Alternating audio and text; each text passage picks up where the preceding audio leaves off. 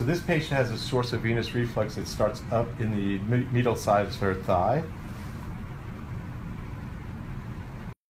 So what we've done is we've placed our laser catheter, and through the proximal segment we're going to inject through this catheter the sclerosant. Okay. So if you could see it on the screen, you'd see a little bit, you can actually follow the sclerosant going up. So you'll probably feel a little bit of catheter. You see the product that's coming into that little vein there, that source, and we're going to try and spread it around.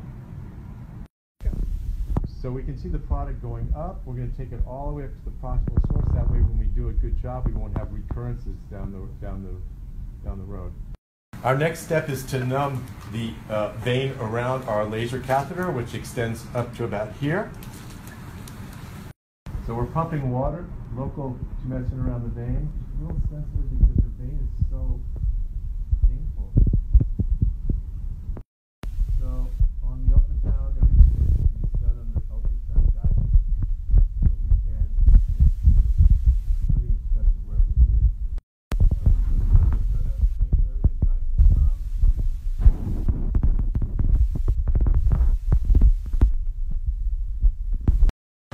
So we're basically bringing the laser trigger back out of the vein, and as it goes down, it's going to cauterize the vein. So the tip is here. You can actually see the aiming being slightly through the skin here. What we're doing is we're applying a certain amount of energy along this vein. Okay.